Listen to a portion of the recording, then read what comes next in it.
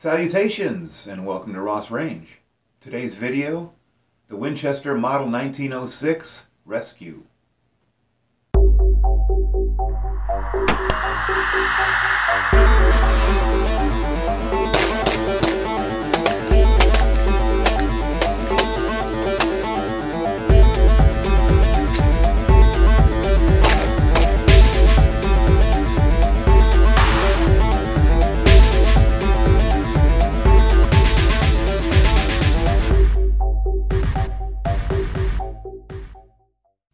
Alright, what we've got here is a badly neglected Winchester Model 1906. This particular rifle was made around 1935, 1936. Serial number in that time is a little unclear, but somewhere right around that area. The action on it's pretty stiff. It's been neglected. Probably shot quite a bit, rarely cleaned, thrown in a corner and forgot about for decades. But it doesn't look like it's in too rough shape. Everything seems to still work. The rust looks like it's mostly just surface rust. The stock on it is not broken or horribly marred. I think this will clean up real nice. One of the things that I do with these rifles is not to restore them to like new condition. I'm not trying to make it look like, hey, it's a Model 1906 straight out of the box. I'm just trying to take these old neglected firearms and bring them back to a state where it looks like they have been well-used old rifles that have been cared for. So when I'm done, you might think that this was used, cleaned up, and put away and kept nice. So that's where we're trying to get it. These 1906s, towards the end of their life, which was 1935, 1936, actually 1932 was the final manufacturing date, but they still put out a few here and there from miscellaneous parts until 1936. So let's get to work, shall we?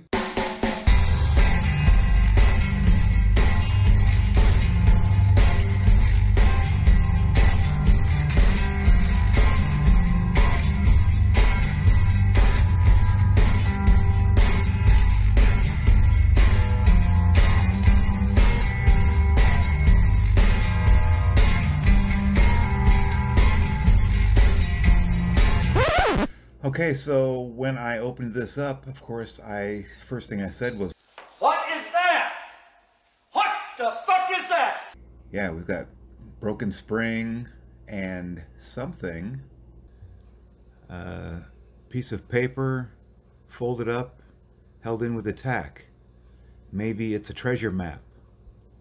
Maybe it's the secret to who killed JFK. Maybe it's the secret of life. You can also see there on the right hand side there, looks like something was living in there right next to the screw hole. Alright, well, let's get this thing out of here and see if I'm going to be rich. I can't wait. The excitement's killing me.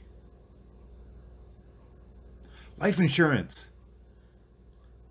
No, it's just a plain old rolled up matchbook cover from who knows when.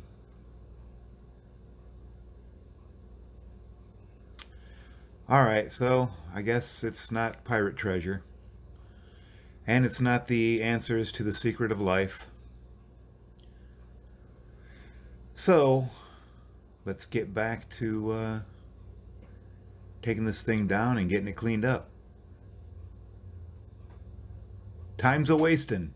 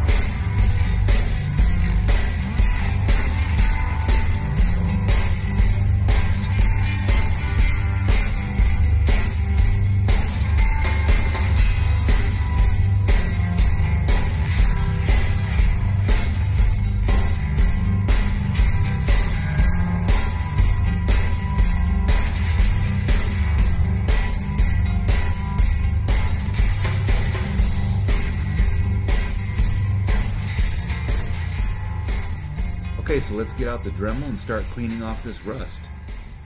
First, however, let's take a little break and do my second favorite pastime, laughing at the army. 9-2! 119 verified. Rating one.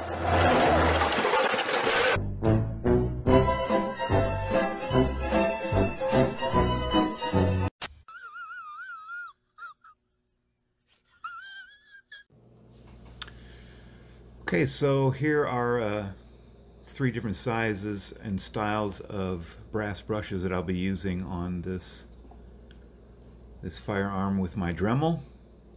You don't want to use anything other than brass.